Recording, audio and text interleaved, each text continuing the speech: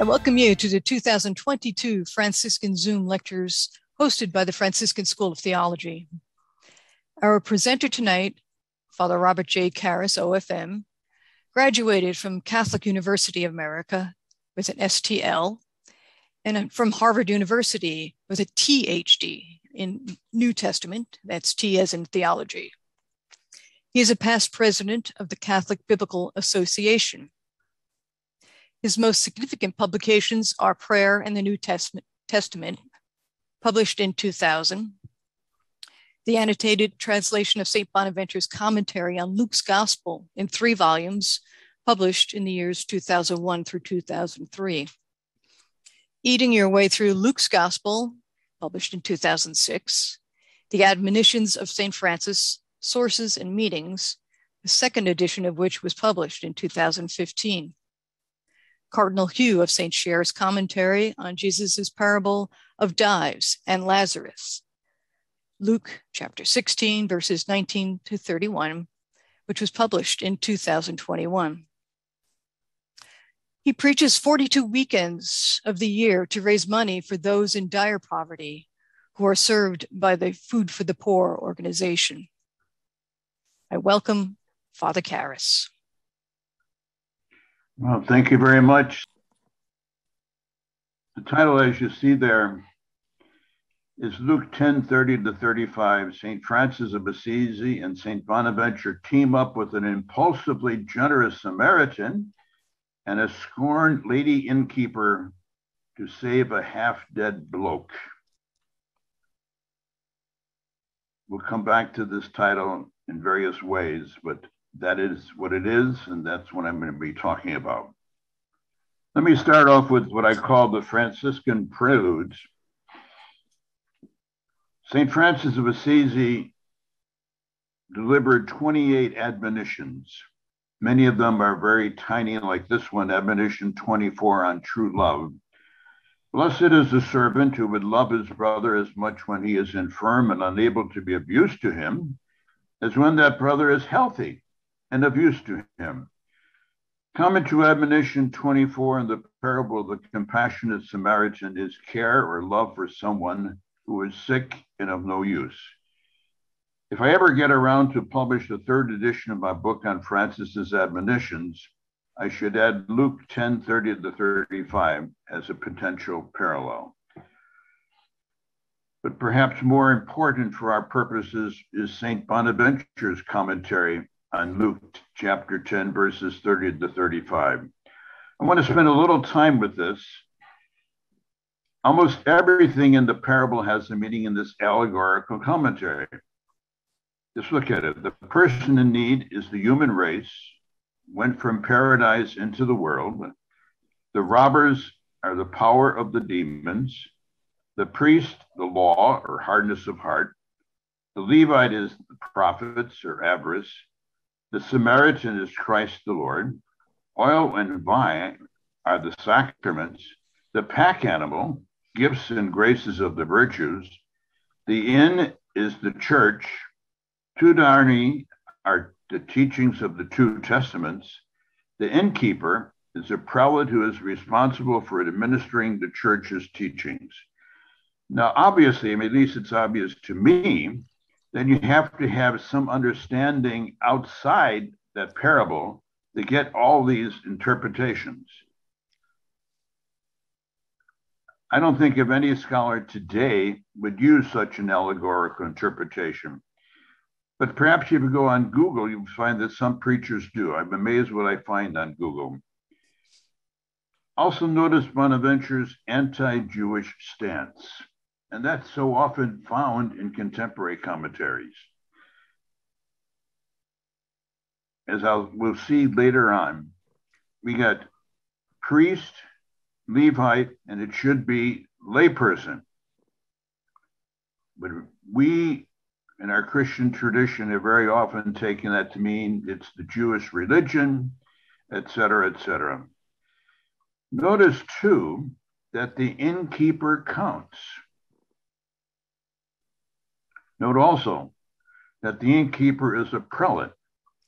I asked the question, would Bonaventure have made this identification to be knew that in antiquity, innkeepers were women.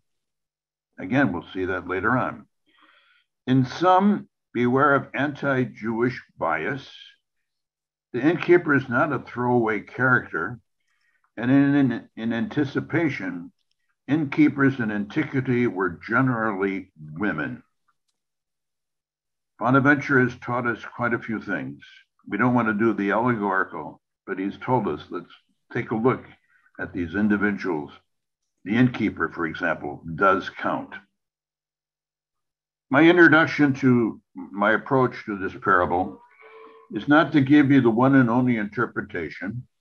Rather, I want to give information for your imagination to appreciate Luke 10:30-35 as a parable of God's kingdom. Now, how do I do this? There are 6 exorcisms. I'm of such a vintage that I'm an ordained exorcist. I have 7 sidebars. Isn't this the scholarly thing to do these days? And it's mentioning these 2 items. I have to say I've tried to be contemporary by having PowerPoint and sidebars, but I go back to the old-fashioned way that repetition is the parent of information, of learning. And finally, I have a citation from a Jewish document contemporary with Luke's gospel that tells a story and has parallels to our particular parable. And when we get that, we're going to spend quite a bit of that. 6 demons that impede creative and life-enhancing interpretations. I think what we have to do is acknowledge that our demons feed the mindset that we've always interpreted this parable in this way. It's immer so gewesen. The root province of the Sacred Heart of Jesus go back to Germany. We know very much the tradition of, we've always done it this way. It goes even back to the day of creation. It's hard to open our minds to pick up something new. I think we'll find that with regard to this parable and probably all the parables. The first demon expelled the word good from the title of the parable. It is nowhere found in the biblical text. Samaritans are not nice guys.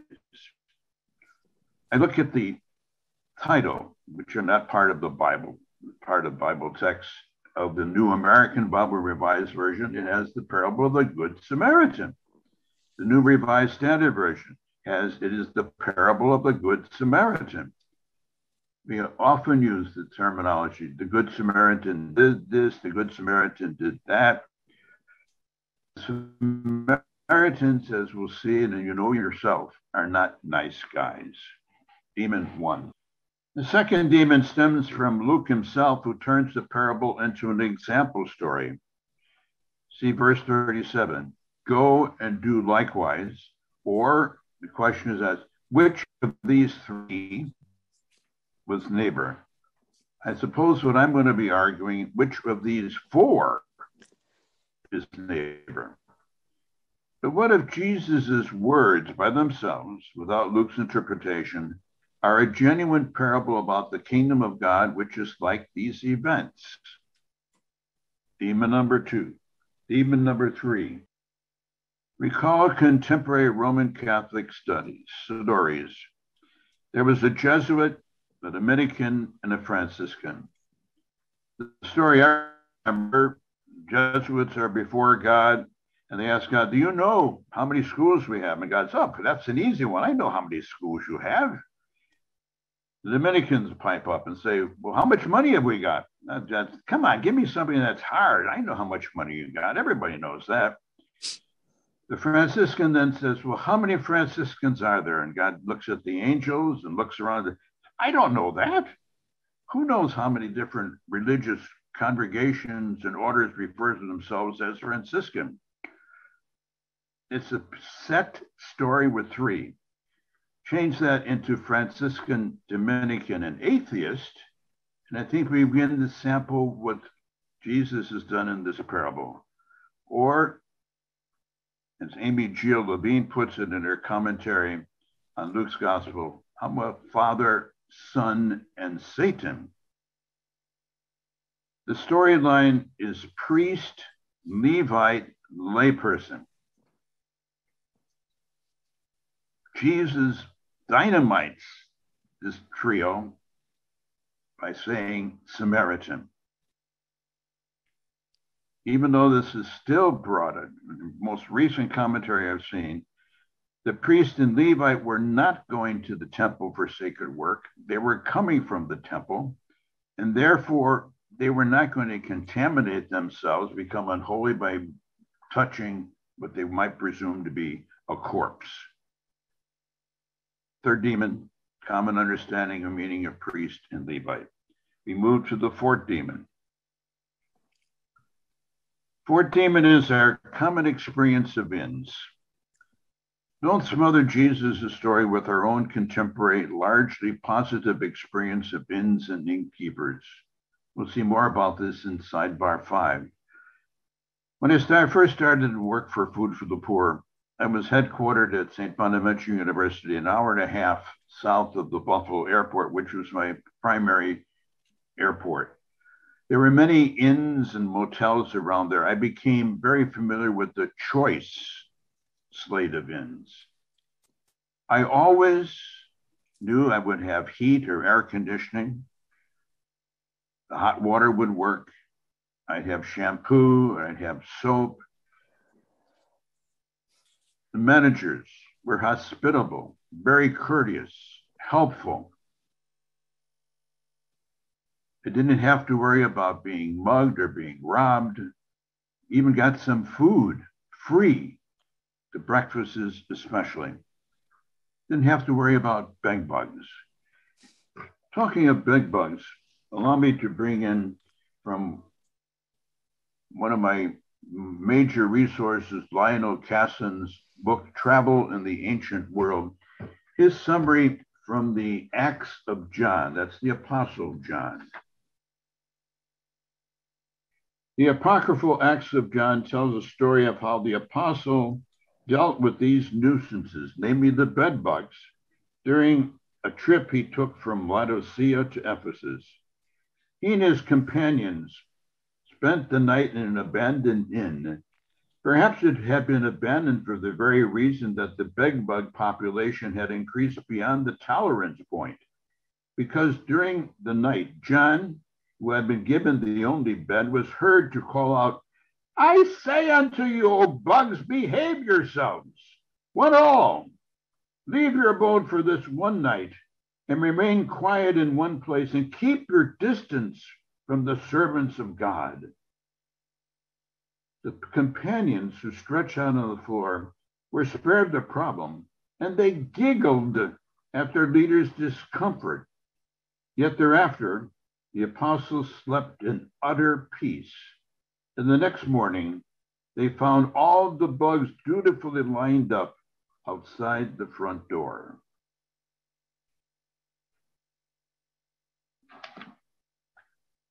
Do not try to bring my own experience of inns into this story. As they say, we will smother the story and perhaps lose some of its meaning. The fifth demon is another contemporary experience. That is our experience and expectation of healthcare.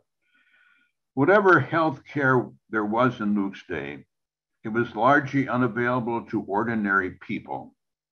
Home remedies, even something like chicken noodle soup, and bed rest ruled the medical field. We have to get out of our heads. For example, here living in downtown Chicago, I can walk maybe 15 minutes and be in urgent care, walk 20 minutes and be in the Northwest Memorial Hospital, even go to Walgreens during the pharmacy hours and get some assistance. There was nothing like that in antiquity at the time of Luke. We ask ourselves then, what care was the innkeeper supposed to give to the half-dead person? Our sixth demon. It's a common interpretation left us by commentators and preachers alike that the innkeeper is insignificant. Remember that there are 6 characters in the parable. Could one person reasonably succeed in bringing the half-dead person back to health? As I have found with other parables in Luke's gospel, we have a very infirm homiletic tradition of dealing with the innkeeper. I would ask you, have you ever heard any sermon on Luke 10:30-35 that mentioned the innkeeper in any significant way? Conclusion, perhaps you have other conclusions. We have a lot of exercising to do. I think that such liberating activity is far more strenuous than exercising physically, but think of how fit and trim we'll feel. Sidebars, there's 7.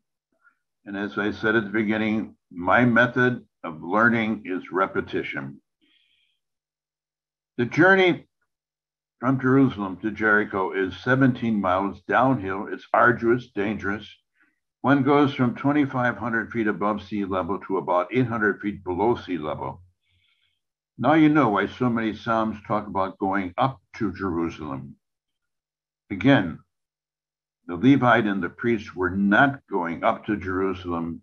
They were coming down from their worship to where a number of priests live, namely in Jericho.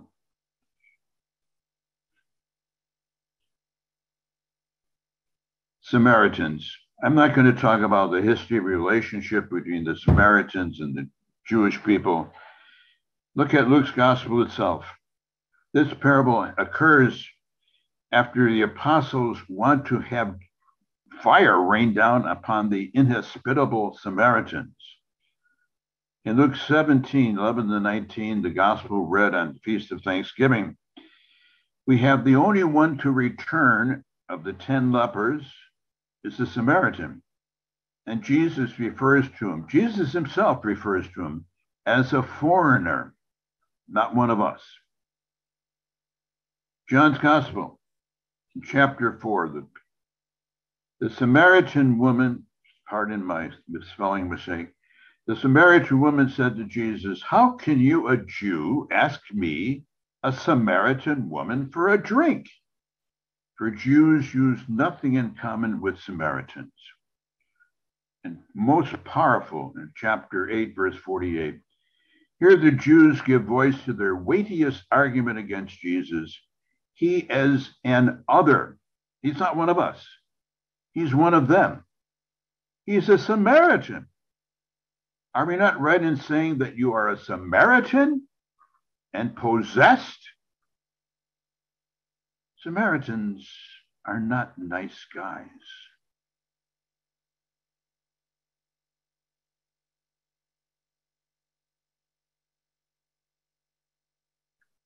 Perhaps you and I have rarely looked at these 12 rapid actions of the Samaritan. I use the New American Bible Revised Translation. He came near, saw, was moved by compassion, went, bandaged, poured on, put, brought, took care of him, took 2 denarii, gave to innkeeper, said to innkeeper. Is this not impulsive behavior, irrational action? Would Luke's Hellenistic readers frown on such conduct? And besides, we ask the question, could the robbers who left the man half dead be just lying in wait, ready to grab a hold of the Samaritan? I conclude this thought with the observation. Remember that in Galatians 5:23, self-control, engratia, is a fruit of the Holy Spirit. Sidebar 3. Sidebar 4 leads us into an area where it's hard to get unanimity. The purchasing power of 2 denarii. Depends on the criteria. Douglas Oakman says 2 meals daily for an adult male for 24 days. He weighs the number of calories in the food and the purchasing power of a denarius to buy those calories. Arlen Holmgreen, who writes one of the most popular commentaries on all the parables, says food, lodging, and service for well over a week or two. I ask him, where does he get this for a week or two? What I do, I follow a tale from Lionel Casson and come up with little less than 3 days. Mind you that 10 Roman bronze coins equals 1 denarius. Casson found this on a plaque. Guest, innkeeper, let's reckon up the bill. Female innkeeper, 1 pint of wine and bread, 1 bronze coin. Food, 2 bronze coins. The guest says, that's right. Innkeeper, woman and room, namely a prostitute in room, 8 bronze coins. Guest, correct again. Hay for the mule, 2 bronze coins. That mule will be the death of me. If we subtract the hay for the mule, if we take the woman out of the room and say 4 bronze coins, we are down now from 6 from 13, we have 7. That's how I get a little less than 3 days, the purchasing power of the 2 denarii. The inn chosen by the Samaritan. Generally, inns for ordinary people, that is, none military and none rich, were of 2 types, hospitium or capona. The first might include a prostitute. The latter was definitely low class. I suggest, again, Independence on Casson, an inn unearthed in Pompeii, which I call Hospitium Plus. You went around their ground floor, which faces the street. There is an antechamber, flanked on either side by modest-sized rooms for kitchen, restaurant, and reception. Tucked in the corner is the latrine. Go through the antechamber and you come out in the back where there is a courtyard for wagons and animals. Some 12 bedrooms were available, primarily on the 2nd floor.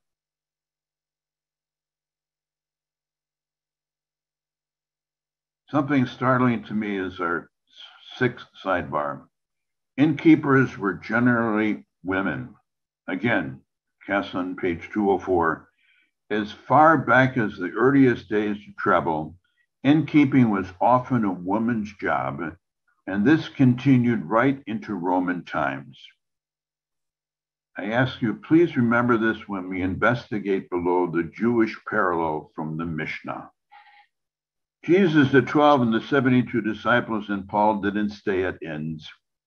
Luke Acts gives us very little help about inns. Jesus, his apostles, disciples, and Paul did not stay at inns. They stayed with families or Christian households. Recall Lydia in Acts 16. In Acts 28:30, Paul, a prisoner, stays in rented quarters. We get little help from Luke chapter 2, verse 7, which describes Jesus' birth in his stable. Nor does the upper room in Luke 22 or Acts 1 help.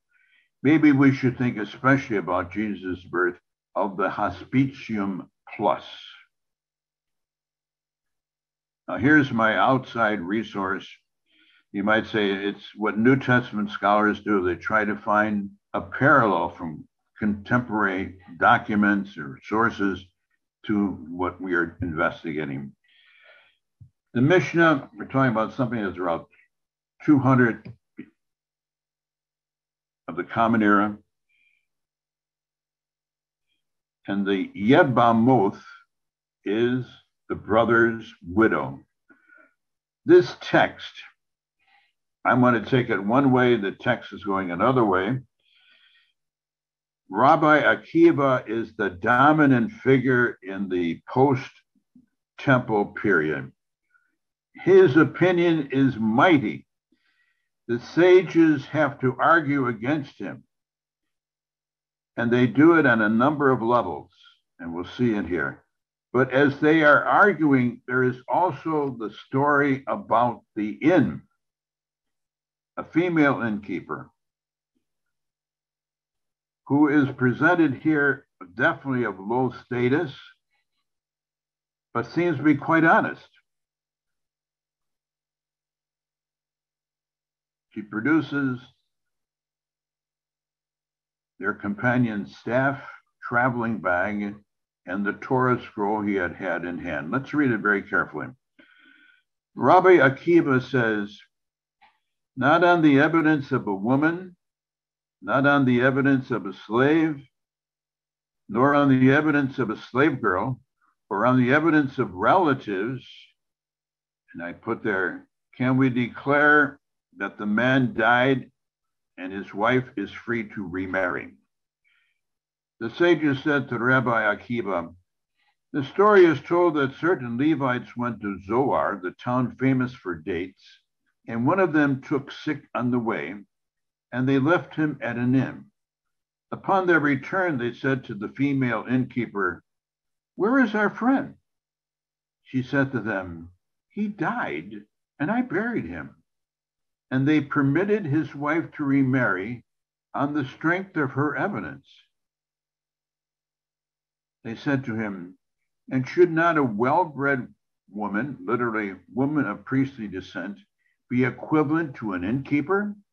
He said to them, were that woman the innkeeper, she should be believed.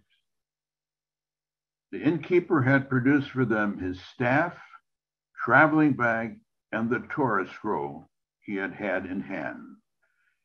If you want to read this tractate yourself, maybe in the different contexts, it's simple to Google the tractate Yevamot 16. What points do we draw from this most illuminating parallel from 90 Common Era? First, the discussion is under what conditions the deceased man's wife may remarry. Second, along the way, we meet a female innkeeper who, although on the lowest rung of the social ladder, seems honest. We also encounter a Levite who is literally sick unto death. When he dies, the innkeeper buries him. It seems implied that the innkeeper did what she could to keep the ailing Levite alive.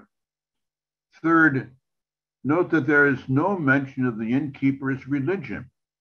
Also, there is no mention of money for the innkeeper so that she may care for the sick Levite. Perhaps you're drawing even more points from this most illuminating parallel. In conclusion,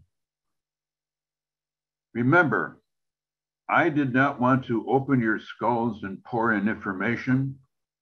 I wanted to give sidebars. I wanted to do some exorcisms so that your imagination would be free to deal with this parable. And I define a parable using Charles Harold Dodd's definition, which you find very often in parable commentaries. At its simplest, a parable is a metaphor or simile drawn from nature or common life, arresting the hearer by its vividness or strangeness, and leaving the mind in sufficient doubt about its application to tease it into active thought. I have underlined common life, strangeness, teasing. Perhaps it wasn't that common, people to stay in inns, but the strangeness of this parable, what the Samaritan, that it is a Samaritan, and what he does seems quite strange. And we have to allow ourselves to not think, well, it's 2 by 2 or 2 plus 2 equals 4. We allow our minds, our imaginations to be teased, be active, to think. Second, and I know this is repetitious, let's enumerate the characters in this parable again. Robbers, person left half dead, priest, Levite, Samaritan, innkeeper. That's 6 characters, right? My third point, Third, are these characters similar to some of the characters in other Lucan parables? The indulgent father with two sons, miserable Lazarus and the rich six brothers. How is the kingdom of God like the relationships between these characters? Has expository and especially homiletic interpretation forgotten about the elder son and the five brothers and the innkeeper? Remember the demon of you, we, I have always read this parable this way. Why should we try to do something else? If it ain't broken, let's unfix it. Yeah. Can we have different insights? We preachers of the gospel, we preachers of the parables. Again, I ask, the parable of the prodigal son is very popular, especially during Lent. How often have you heard about the second son, the elder son? We don't use Lazarus and the six brothers too often in the liturgy, but it's usually miserable Lazarus and the rich man. What about the five brothers who don't even bother with the law and the prophets? Finally, I ask, do the Samaritan and the innkeeper live up to listeners' expectations or biases? Isn't the Samaritan known for his unfriendliness to Jews? Aren't innkeepers scorned for their low status on the social ladder? That is, are they expected to help? Don't we expect God's kingdom to come among us in the tried and true ways of our faith and its practices, namely worship in the temple, sacraments, preaching, the good example of clergy, religious, lay people, our parents? Yet here is others who don't fit our pertinent information and who point out what is strange in this parable, so that we might be teased to explore it afresh. As I say this, I acknowledge that I have tilted my exegesis in a certain way, but you knew that from the very beginning. Didn't you notice the title? May God continue to grant you and me good health, insight, and especially a lively, faith-filled imagination. May God bless and keep you.